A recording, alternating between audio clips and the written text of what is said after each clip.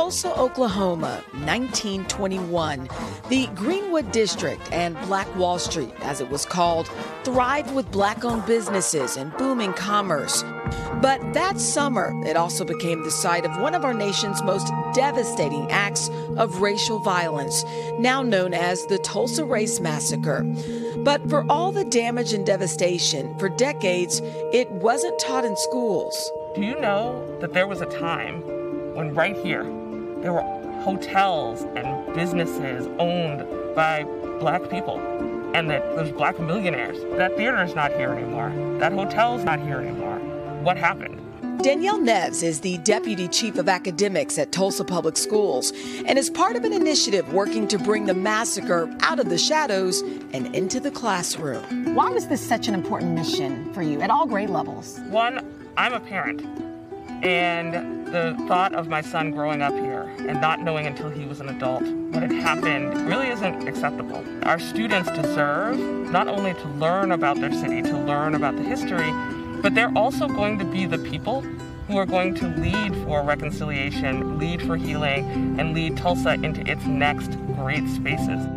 This month, for the first time ever, Tulsa Public School students grades 3 through 12 will learn not only about that fateful day, but also the resiliency of Greenwood and its residents. It's like history meets you right at the front, doesn't it? Absolutely. We have artifacts here that come directly from Black Wall Street, and many that were remnants from the Tulsa Race Massacre. It's history that for elementary principal Kathleen Wiggum was too important not to teach. We are named Greenwood Leadership Academy, and so our specific history is grounded in the Greenwood neighborhood, Black Wall Street, and what it stands for. She says the key is making it age appropriate.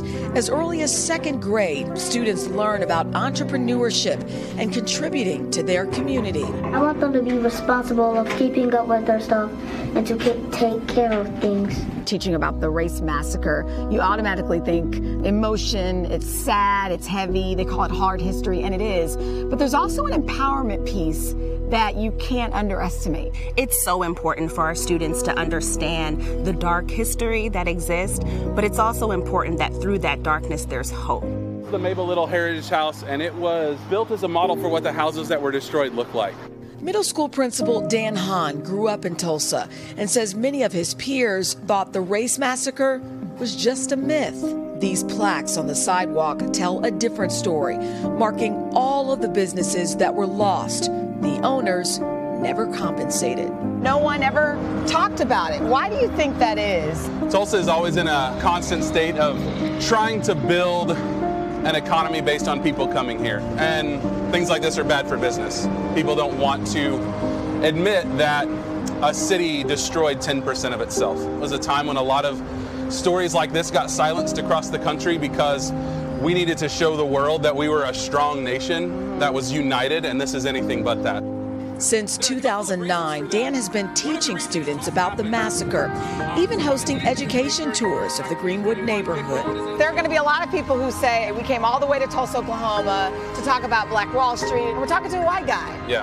Why this guy? What would you say? It is my job to point people to the story and to help raise a generation of kids that grow up saying, I didn't know about this, what else do I not know? And who benefits from me not knowing? And that's really the aim of education, is to raise critical thinkers that think that way. I am just a person who has been pointed in the right direction by so many people, and really trying to help kids grow up not being somebody that is in the dark like I was when I grew up.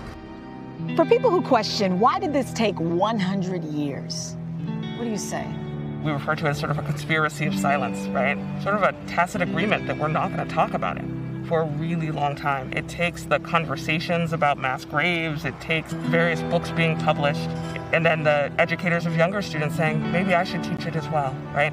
It takes a little bit of that at a time for us as a whole city say, you know what, no more. What is your message to educators, not just in Tulsa, but nationwide? If we want our students to be their very best selves in the future, one of the ways is to equip them with the critical thinking skills to be able to say, here's how I'm charting a path so that in the future, my children, my grandchildren, my great-grandchildren have less hard history to learn.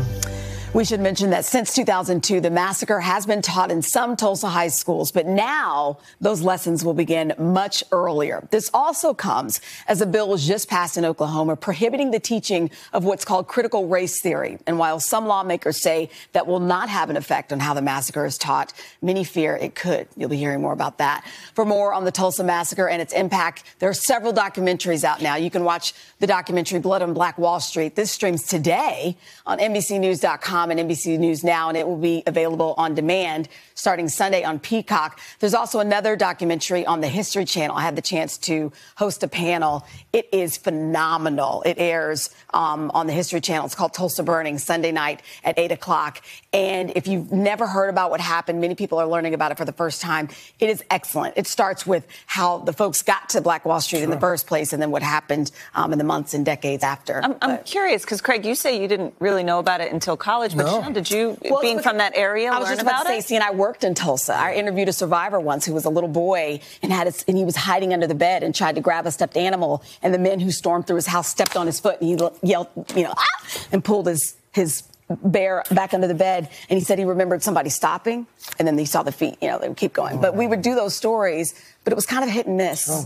But thank goodness now we're talking about it. When we talk about civil rights in this country, unfortunately, a lot of it's focused on the South, and a lot of folks don't realize that a lot of the hard history that the teacher talked about there, it wasn't just in the Deep South in this country. Yeah, it was everywhere. And really, really quickly, because I know we're out of time, but think about generational wealth and how you build wealth. People have trusts and all sorts of stuff. One hotel, for example, there was so successful. When that was wiped away and he had to escape, that family didn't get any of that money. All that generational wealth. You see all these big chains now. What could have been for that family? It's a great story. Thank you. Thank you for bringing that to us.